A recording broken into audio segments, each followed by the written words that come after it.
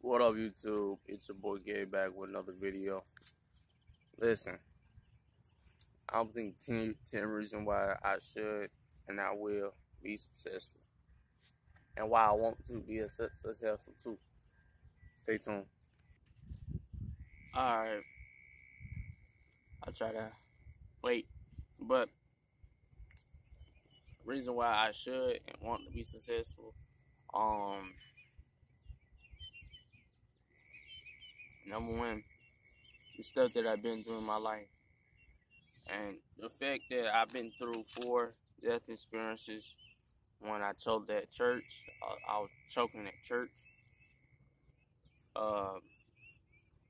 At birth, I almost went deaf.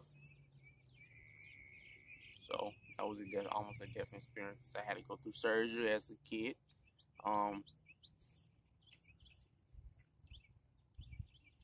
When I was 16, dude tried to choke me out. He actually did choke me out. I was a freshman on a basketball team. My own teammate came behind me trying to choke me out. He choked me out, blacked out. My head hit the floor. All the girls were laughing at me. All the boys were laughing at me. But that was kind of shock. I was still laying on the ground and shit. So all that did blacked out, knocked out, unconscious.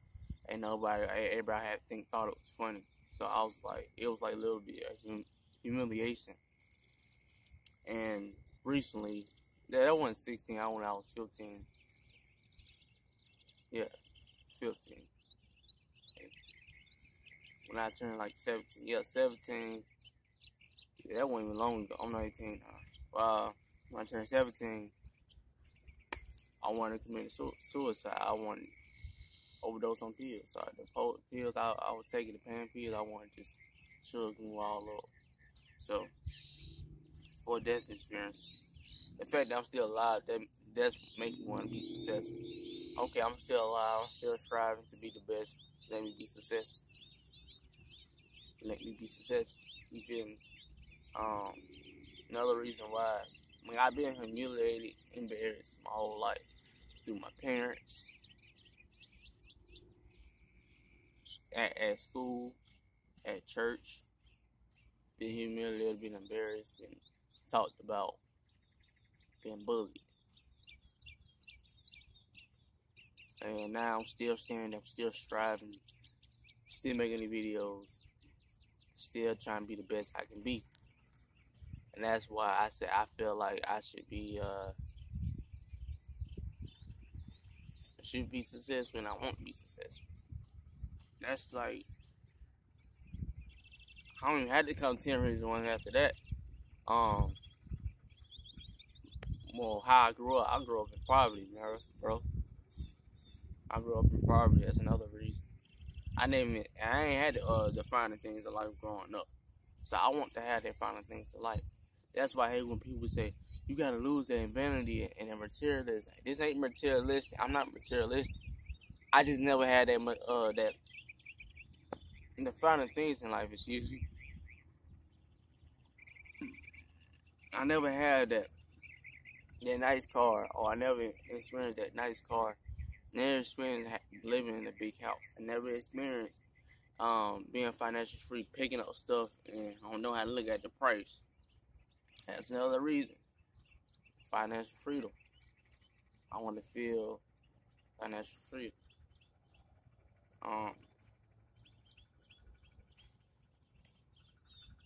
Females is another reason. Same thing. Females been rejecting me since I was 7th grade. No, 5th grade. They call me ugly. They're like, Gabriel, he ugly. A female told me, I ain't never forget this. Another girl asked her, do you like Gabriel? And she said, what? Hell no. I was right there, sitting right by the side of her. I heard the whole thing, bro. I was kind of sweaty at the time because I was playing PE. You know how you playing basketball in PE? I was sweaty at the time. And I heard that shit. I was cool enough, actually. I heard that shit. I was like, what the fuck? I was like, man, damn. She was bad, too. She was fine. I liked her, but she didn't like me. Same thing for the other girls too. At that same year, that was my 8th grade year. When I went to a basketball game, I seen them cheerleaders. Them cheerleaders told me, "Ugh, Gabriel, ugh." And this like you just rubbed me off the wrong way. Got in high school, got a girl best friend. She wanted me to hang around her. She wanted me to hold her hand, hugging her and stuff. But then she don't tell me, "Oh, you too short for me. I want a dark skinned nigga when I'm dark skinned. He ugly. I don't want him." Said that in front of me and her friend. Her friend asked her, "Oh, do you want his dick?" And I was like, she was like, "Hell no." Like, I'm like, damn, bro. Like, my own girl best friend don't want to do that to me.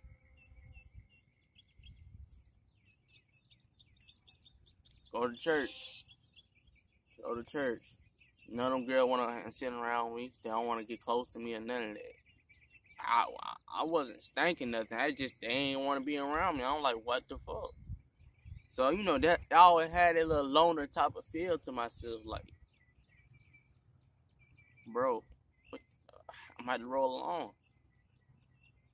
And that's why I say, if I be rich and successful, those females that rejected me in the past, that played with my feelings, rejected me while I was down, while I ain't had nothing. When I get the stuff that I need to be successful and be like, like Corey Pritchard, Carmen Corey, had a nice house and nice cars. When I get all that stuff, I don't want to hear, y'all people gonna be looking stupid. And why? Because I was in y'all face the whole time. I was there. I was trying to be friends first. I was trying to start a romance, but you denied it.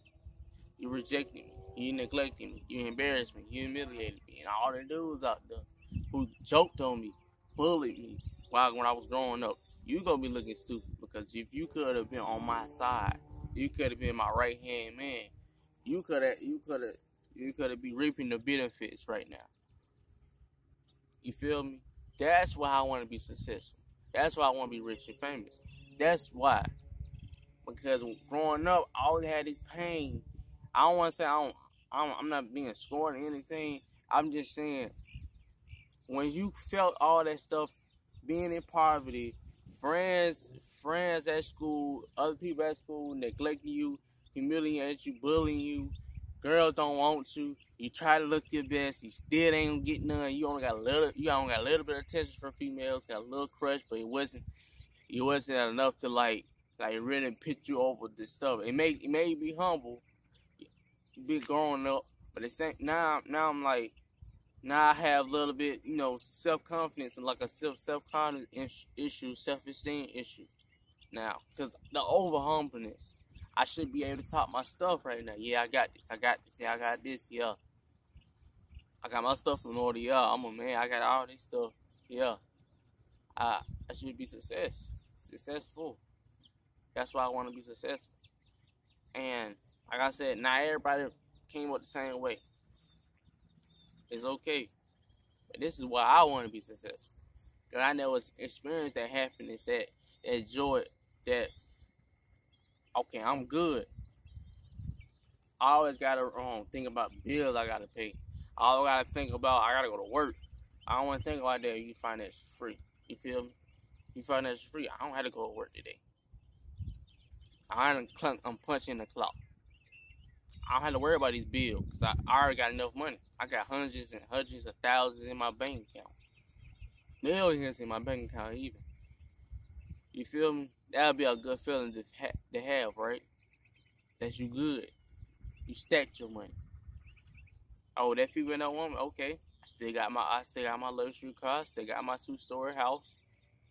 I still got a good credit score. You feel me? You still gonna feel good about yourself. And then when she see that luxury car, oh, you want me now, huh? You see what I'm talking about? Let me go a little bit further.